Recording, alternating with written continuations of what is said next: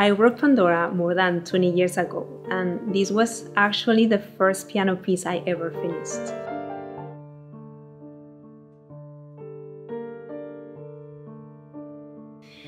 And I wrote it inspired by the Pandora's box myth.